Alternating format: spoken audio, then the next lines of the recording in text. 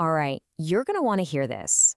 Google has just dropped what is, no exaggeration, a bombshell in the world of computing. They've pulled the curtain back on a new quantum chip called Willow. And folks, this isn't just another small step forward. This is a giant, reality-bending leap. So to really wrap our heads around just how big of a deal this is, we've got to talk about speed. I mean, for decades, we've been pushing classical computers to their absolute limits, building these city-sized supercomputers. But Willow? Willow isn't just pushing the limits. It's on a completely different planet. So what kind of speed are we actually talking about? Well, get a load of this number. Willow is 13,000 times faster than the world's most powerful, most advanced supercomputer. Not 13 times, 13,000. It's almost hard to comprehend. And this, right here, puts that number into a perspective that is just mind-boggling. To complete one very specific, very complex task, the fastest supercomputer we have on Earth would need, and I'm not making this up, 10 septillion years. Willow did it in 5 minutes. Just let that sink in for a second. That's not just an improvement. It's a fundamental change in what's possible. So you're probably asking, how is that even possible? And to get that, we have to peel back a layer and look at the science. The magic isn't just about making things faster, it's about making them think in a completely different way. It's time to leave the familiar world of bits and enter the weird, wonderful world of qubits. Right, so think about every single computer you've ever touched. Your phone, your laptop, even the most powerful servers. They all speak the same simple language. It's based on bits, which are just tiny switches that can be either off or on, a 0 or a 1. That's it. This binary system has gotten us incredibly far, but it has its limits. And this is where the rules of the game change entirely. A quantum bit, or a qubit, isn't stuck with just one choice. Thanks to a wild property of quantum mechanics called superposition, a qubit can be a 0 and a 1 at the exact same time. It's like a spinning coin. And that ability to hold multiple possibilities at once is the secret to their incredible power.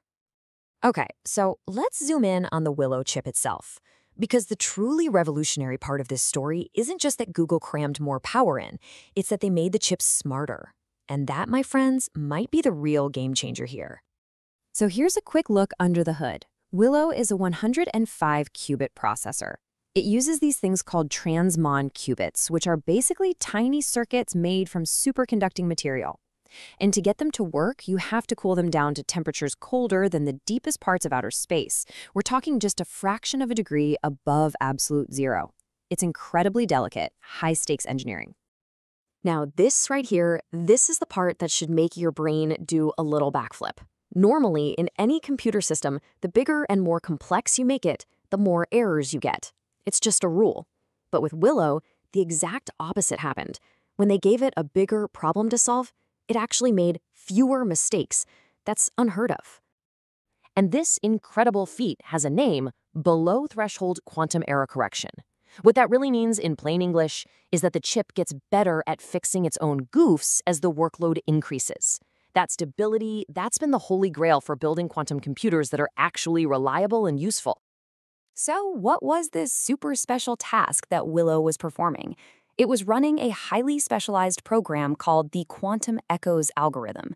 You can think of this as the secret sauce, the one perfect recipe that unlocks the chip's unbelievable speed for a certain type of problem.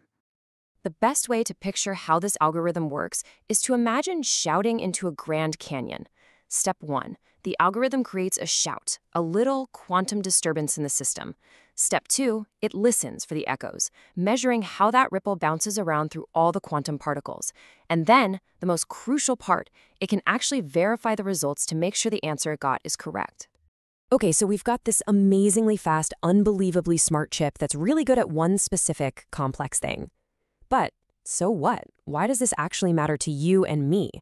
Let's connect the dots from this abstract power to the real world. And that's the multi-trillion-dollar question, isn't it? What do you actually do with a machine that can solve a problem in 5 minutes that would take our best current technology literally longer than the age of the universe? What doors does this unlock?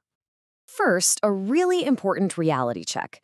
This breakthrough isn't going to make your Netflix load faster or your video games run smoother. Willow's power is hyper-specialized. It's designed to simulate the universe at its most fundamental level, how quantum particles interact. And that's something classical computers are just plain terrible at. But that one special skill is the key to basically everything. Being able to perfectly simulate quantum interactions could let us design new life-saving drugs, atom by atom. We could create hyper-efficient batteries that revolutionize energy storage. We could build brand new materials that we can't even imagine yet, or even train AI models in a completely novel way. We're talking about solving some of humanity's biggest challenges. So what we're really witnessing here isn't just a new, faster chip. It's a historic moment.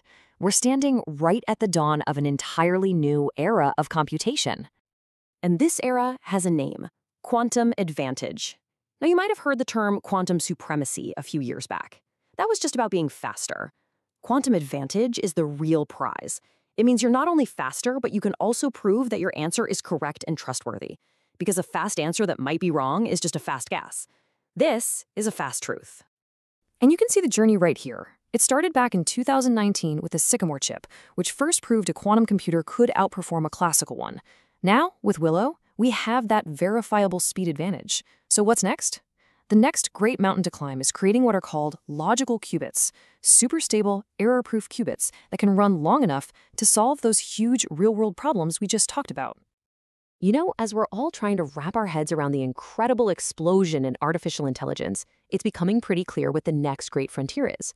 We're moving from AI towards something you could call quantum intelligence, a future where these two technologies merge to solve problems that are currently beyond the scope of human imagination. And that really is what this all boils down to. We are standing on the brink of having a tool with almost limitless power. The conversation is shifting from if we can solve impossible problems to a much more interesting one. Which impossible problem should we solve first? Now that is something worth thinking about.